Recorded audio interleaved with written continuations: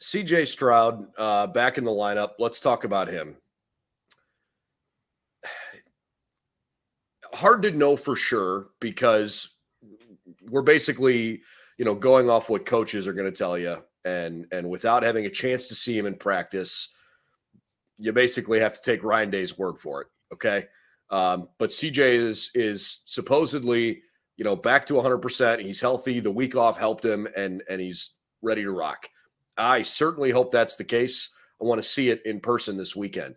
What would you constitute as a successful day for CJ Stroud on Saturday? Successful day for CJ Stroud. Number one, a victory. Number two, no turnovers, no interceptions, no bad decisions. And he's done a really good job, knock on wood, so far this year of not having a lot of bad decisions and really see him throw the ball confidently. And what I mean by confidently is not airing the ball out early. I know a lot of people are very concerned. Well, he throws the ball high. He throws the ball high. He throws the ball high. He's going to follow through. If you had a shoulder injury, it's hard to follow through. Anybody that's played any sport in their life or ever moved their arm forward while their shoulder's been banged up, it's tough. I mean, people talk about a flu shot or a COVID shot. Go, oh, I can't move my arm. Like, imagine having your rotator cuff or whatever that area is, and now you're trying to make this violent motion of throwing forward, and you can't do it. And it's going to be hard to get to that point. But realistically, a good completion percentage early. Cannot see him throw 3 or 4 incomplete passes to start this game off and then have to worry about it. The other thing is not having to worry about, and coaches, this is a coach talk, we got to get CJ comfortable early. We got to get CJ. You don't get CJ comfortable early? Running the football.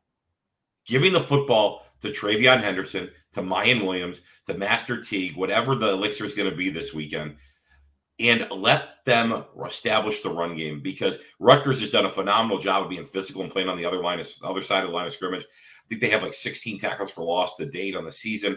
They're not a big sack team. They've gone 2 games without a sack. But what they're going to try to do is establish up front. Let the offensive linemen set their pads early. Let them run the football with Travion Henderson because he is your most explosive player. Give him the opportunity to maybe have a 60, 70-yard touchdown run early and kind of take the wind out of that stadium because right now the Rutgers fans are going to go into this thing and this is their Super Bowl. It's their opportunity to bounce back from last week's disappointing loss in the Big House and really jump on this young team early and have an opportunity. Stay away from the catch-up game, and that's where C.J. Stroud will have the ability to then go complete passes to Chris Olave, to Garrett Wilson, to really this all-star receiving crew that they have here at Ohio State. But it's important to help C.J. out with the run game. Do not worry about we got to get him this or got to get him that early. Don't worry about that.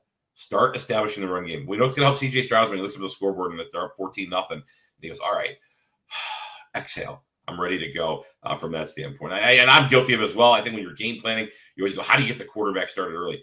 Well, when you have a running back who anybody in the country right now, I think would trade their guy for our guy. I don't know if there's many teams out there like, hey, Travion Henderson's is in the transfer portal. I think he'd probably garner 135 scholarship offers. I don't know if there's anybody in the country that wouldn't want this guy. So when you look at it from that standpoint, let him go run the ball early. Let CJ kind of adjust and be ready to go. And it sets up play action. This is the Ryan Day elixir we know. Justin Fields. When was Justin Fields great for the Buckeyes? Play action. All the time. 7-man protection. Set it up. Let Chris Olave go run. Let Garrett Wilson go run. Let Jackson Smith and Jay come underneath. And so you got your cutback. I mean, and either way, it's like, oh, that's awesome. Like, am I driving the Benz, the Mercedes? Yeah, I got the Mercedes, I got the BMW, and I got the Ferrari today. Like, what do I want to do? Like, all 3 are great. Like, from that standpoint. So I think that's a good way to settle it down in a long-winded response. But that's what's going to help CJ Stroud get himself going this early. A couple comments from Ryan Day on CJ yesterday on his weekly radio show Thursday afternoons. He said, I thought CJ had a good week of work, so looking forward to getting back on the field this week. That was basically the first question he was asked when, asked if he would be out there. And then said, I thought he knocked a little bit of rust off on Tuesday at the beginning of practice, then got into a good rhythm halfway through Tuesday, and then had a good day yesterday. That's what Ryan Day told reporters in his quick press conference after the radio show.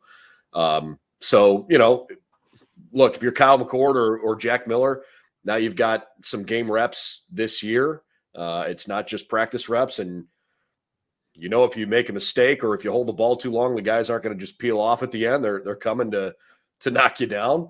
And hopefully if they are needed at any point, that they'll be sharp when they get in there. But all indications are that, this is still CJ Stroud's team and he's the guy this weekend. And so the Buckeyes are going to try to get going against a Rutgers defense that has played well so far in 2021.